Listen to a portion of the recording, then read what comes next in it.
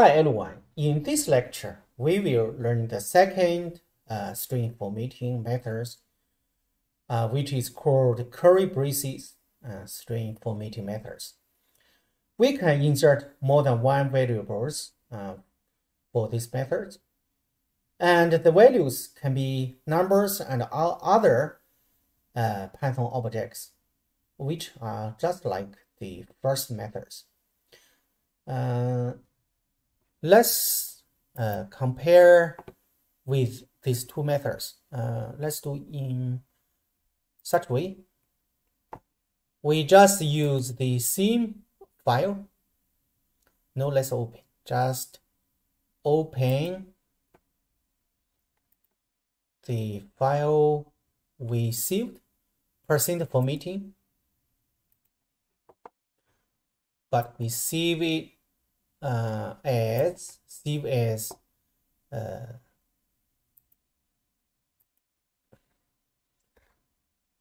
curly. We just call it curly formatting. Try to make the file name shorter. Let's see. No, let's compare these two methods. We just change some things, then you understand what the difference between these two methods. For the one variables, oh, here's an error. Variable. We still use name, should print hello, % as a name. But for the curly bracket or braces method, we just use curly bracket. This way, here we change it to format. Then use a parenthesis name.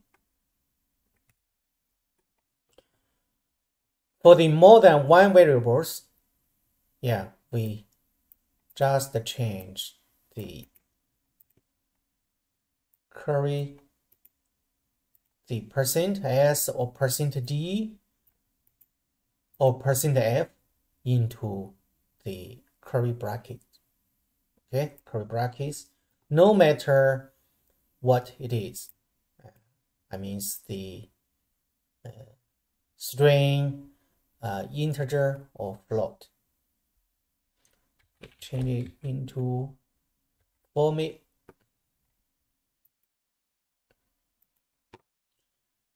Here to change into format.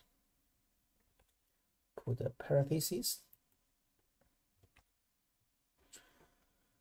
How about for float? It's similar. Say we change curly bracket for the integer, for the float.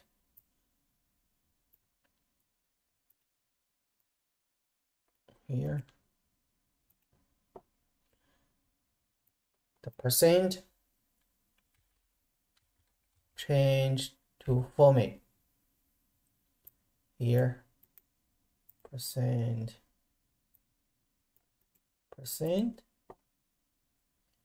How about the decimal place? For example, we want to keep 1 decimal, 2 decimal, 3 decimal, or whatever.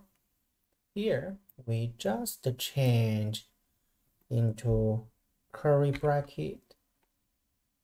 We use a colon, semicolon. 1 dot, then 1f. This way. Here the same.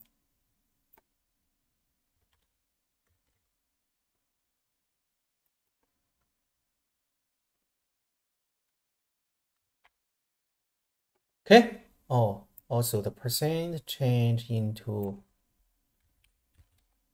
format.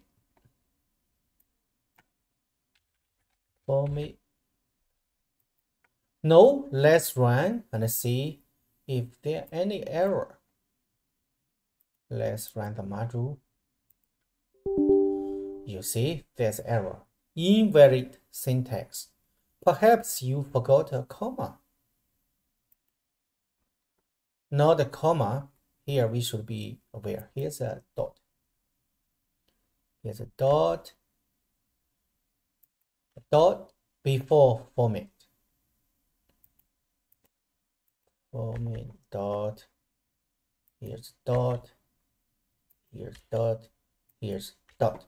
So you should be aware of this dot. No, let's run.